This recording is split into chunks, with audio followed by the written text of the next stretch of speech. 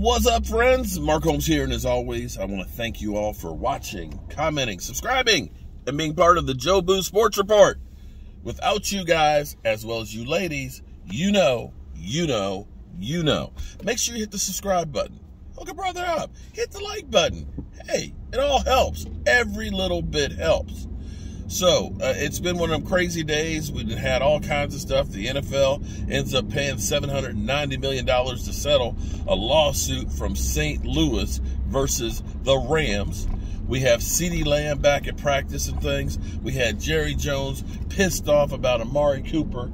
And now we have, after having our taste buds, just like just wet and juicy with the idea, just salivating about the idea of DeMarcus Lawrence actually getting back. We just been going crazy, hoping. We've been hearing he's close. We've been hearing he's close for like a month now. Well, I guess this isn't like horseshoes and hand grenades where close is good. If you're close with horseshoes, you can be a winner. If you're close with a hand grenade, you'll definitely do some damage. In football, being close doesn't help you. So he's beyond close now. He's actually there. That's right. DeMarcus Lawrence is practicing. Not a game yet. We talking about practice. And has now been activated into the 21-day window of playing.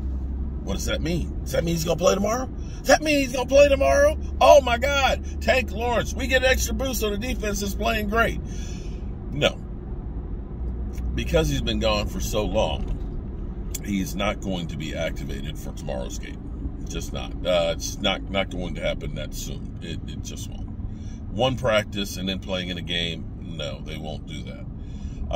But this is the start of getting him in. So maybe next week against the Raiders. And this is where the Cowboys, this is the rough stretch for us. Regardless of what people say about the Cowboys and things like that, the next 3 games after this one are away games.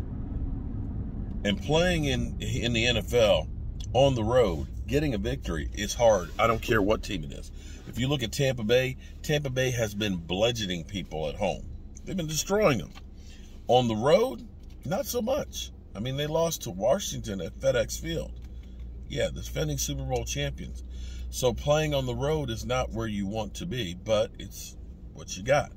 So we'll see how we do, but definitely getting these reinforcements. And this is where, the Cowboys lost to Kansas City, being down a lot of players.